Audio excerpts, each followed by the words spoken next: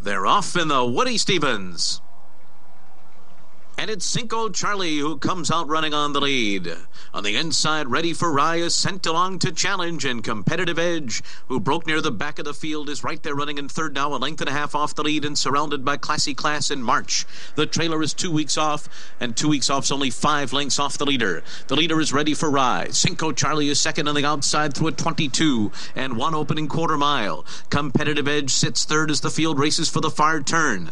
And then it's March on the inside. Classy Class 3 wide in fifth. 2 weeks off, coming under a ride from Javier Castellano at the rear of the field as they round the far turn. Ready for Rye. Cinco Charlie on the outside. These two just a half length apart.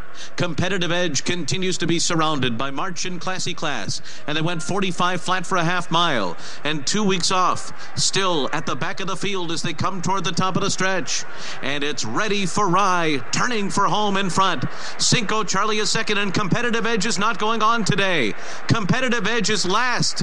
Competitive Edge is dropping back and will finish off the board as Cinco Charlie pulls away. Cinco Charlie, but here comes March. Cinco Charlie and March on the inside. March comes up the rail. March did it.